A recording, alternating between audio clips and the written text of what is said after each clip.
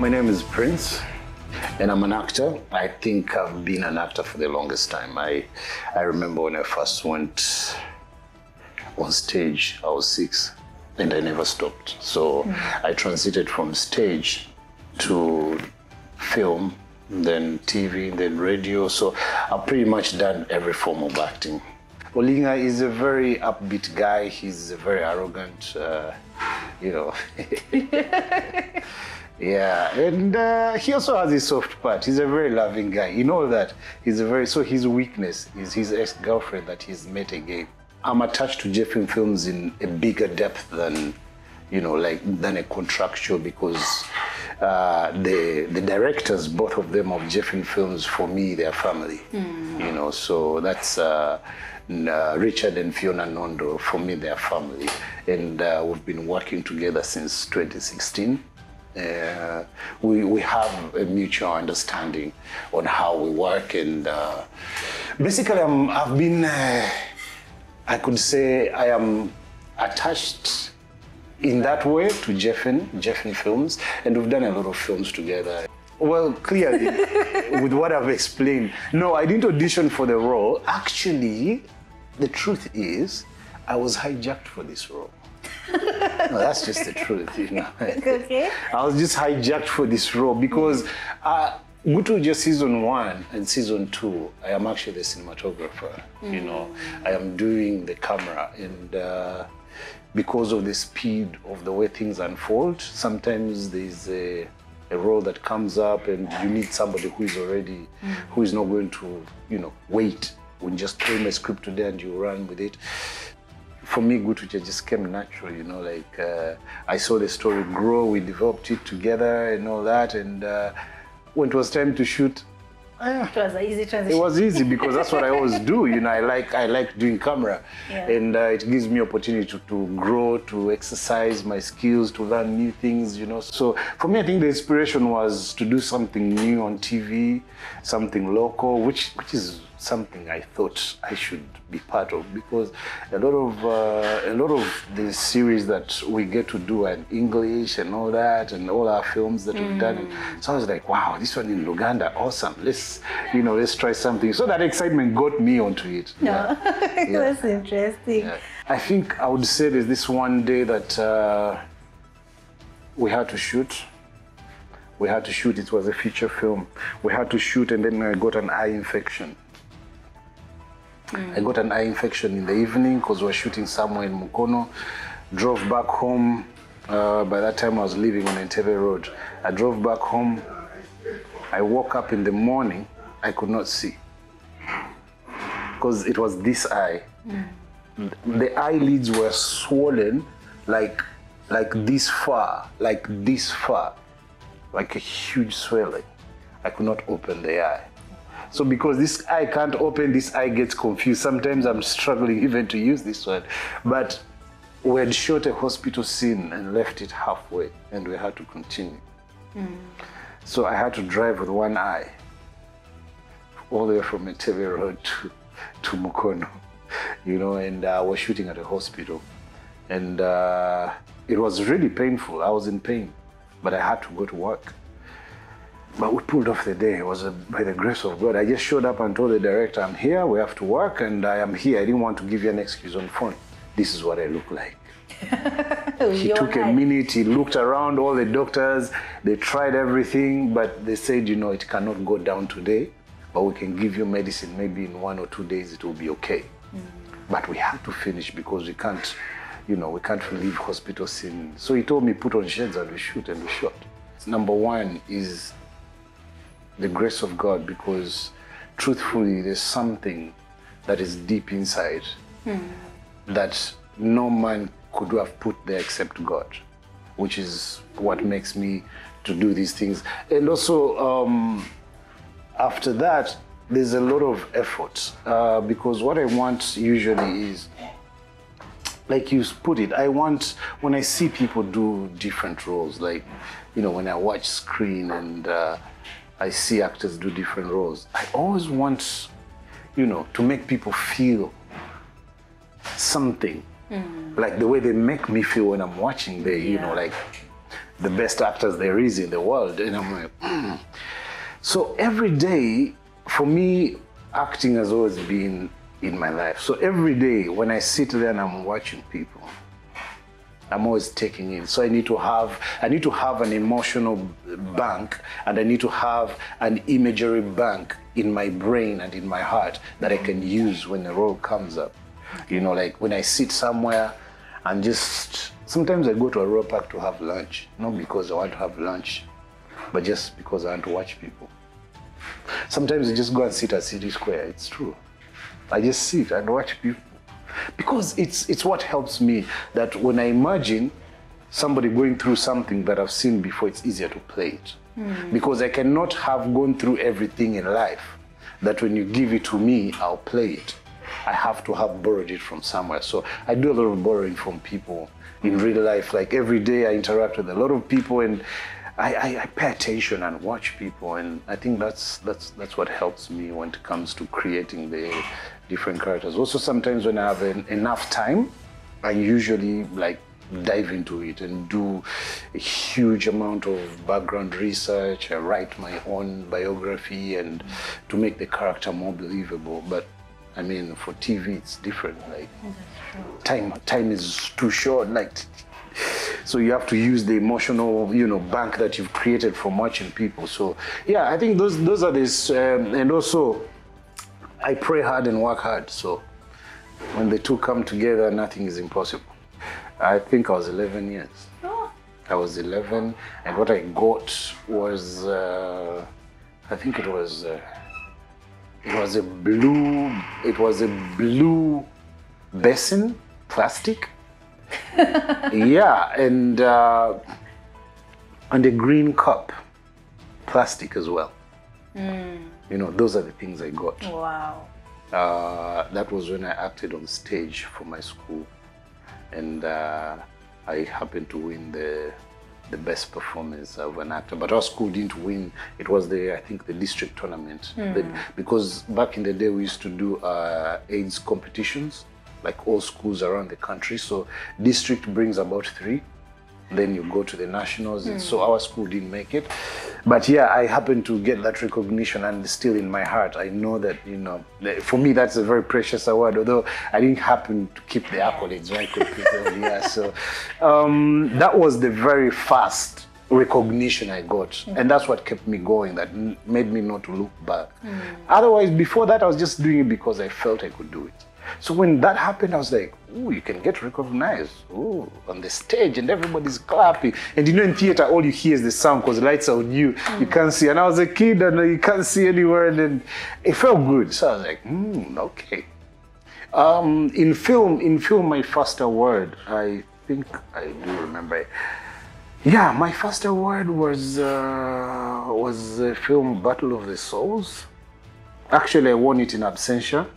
It was in Italy. It was at a festival in Italy, but I'd left Italy. I was in Netherlands. So then they just called. They're like, you know what? The award night has happened, and you won the best actor. I was like, what? Like, no, actually, best supporting actor. I was like, what? Really? I should have stayed for the award night, so I could have received my... But they sent it to me either way. So when I came back to Uganda, they mailed it to me. I got it, and it was a nice feeling. And I remember the first thing I did was I got credit, and I called my dad. I called my dad, and for one reason, because my dad was the person who didn't encourage me to practice my talent. From when I was young, he didn't like agree with it, because he said, you know what, that's going to distract you from your academics. You have to let that go. So when I got the international award, I had to make sure I tell him. I was like, you know what?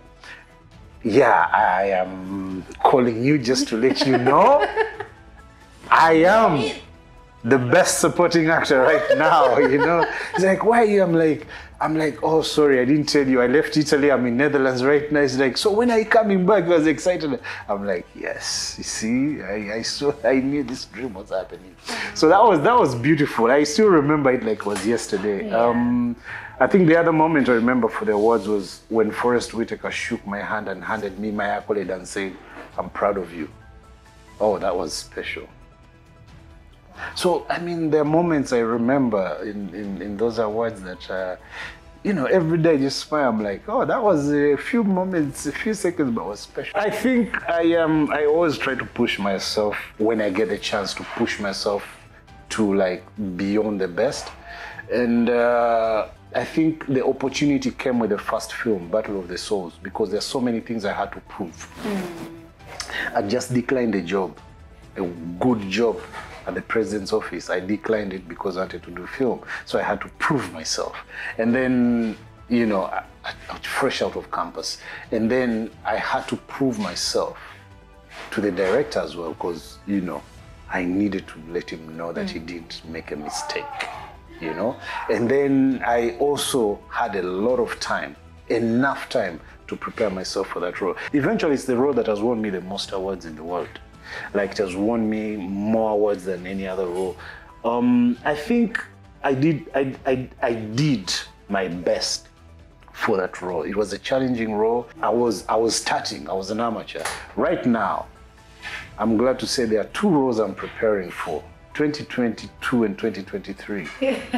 They are going to take that one off the list. That I promise. That I promise. And then there's, I think, another role that I think I did extraordinarily stuff that I wouldn't do. Because many times the role made me shave my hair and my beard. Unfortunately, that film is not. It is a Korean director. I loved it so much that for the first time, I cut off my hair and my beard. So for that I think is something extraordinary when you think about Prince. It's, oh no, I love my hair, you know? I thought about it, you know, the director even told me, you know what, don't mind. If you can't, it's okay, I understand, you know, I understand. I went home, I couldn't sleep. In the morning I showed up, he didn't even recognize me. Yeah, I showed up, he didn't recognize me. Mind. Yeah, he didn't recognize me because I look very different without hair and beard. Yeah, that's true. I shaved off, like, even the mustache gone. He didn't recognize me. I just came and sat. I had breakfast and I was reading my script, and, you know, and actually most people didn't recognize me. Then he started looking for me and I'm like, yeah. Like, oh my God, you cut your hair. Yeah, I mean, when a role is interesting, I would love to go extraordinarily beyond and above, because it's the impact that you leave behind after that role that matters. Yes, sir. When I came into the industry, I knew how to act on stage. I didn't know how to act for film. And I got the best training. I will say that forever. I'm eternally grateful. And actually, we were trained by a Hollywood director. He directed a film a long time ago called Congo. And he said one very simple thing, which I think I took with me and it helped me a lot. He said, talent does not take you anywhere. Discipline does. That's the most important thing. You can be very talented, but if you have no discipline, no one is going to take you on their job. No one's going to give you a job. And truthfully, I've seen people that I started with, people who joined when I was already in the industry, amazing talent. But because of discipline, they're nowhere. I think by the grace of God, I learned, also being raised up in the military, I know what discipline means, so it has helped me to stay here, you know. So I think the advice I would give to young people is decide. Decide, commit, be humble, and be disciplined. No matter whether you're crew or cast, I think what applies is the same. Mind your business. When I'm hired as an actor, I'm an actor. So what does that mean? I do my research, I come on set early, I respect costume, I respect makeup, you know, I respect all departments, and just be what I was hired to be. Everybody knows what they're doing and they'll do it right, and trust them to do it. you know, and just, you know, go ahead. And those things will make you succeed. I'm telling you this because it's a fact. And I've lived it for 15 years. I have worked all over this world. I've worked with some of the most amazing directors. I've worked, I don't know what part of the world I haven't worked with. I've worked, I mean, where? Name it. The entire Africa I've worked. I've worked in French-speaking Africa. I've been casted to go and act in a country where they speak French. I don't even speak French. I've worked in Israel. I never dreamt I would be in Israel one day. No. And trust me, I didn't even think I would ever step in Israel. I did because of acting. And how does that happen? Decide this is your life. Remember I told you a story, I declined the State House job when I was starting? I decided and I committed. When I committed, I gave it all, my all, without reservation. That's true. Yeah, and I stayed humble. I learned a lot when I was humble. Oh, pride will make you fall. It's very true though, it's very true. Yeah, so I think that would be my advice. It's an interesting question. I would say by the grace of God, I'll be probably somewhere doing an HBO, directing an HBO series or Netflix, because now the world is unpredictable. You never know what is going to happen in 5 years, and you never know how film is going to change in 5 years. But what I promise you is I'll still be on top of it, no matter how it changes, no matter where it takes me, no matter where to find me, I'll make sure I'll still be on top of it. So in 5 years, by the grace of God, I still want to be on top of the cinema and television industry. Wow. Yeah. Thank you, Prince. It has been really an humbling evening to have you on our show.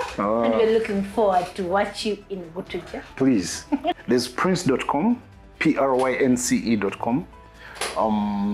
And then my social media, all my social media, whether Twitter, Instagram, Facebook, they have the same, you know, address, which is one, the figure, like number 1, then Prince. Prince is Prynce. Yeah. Thank you.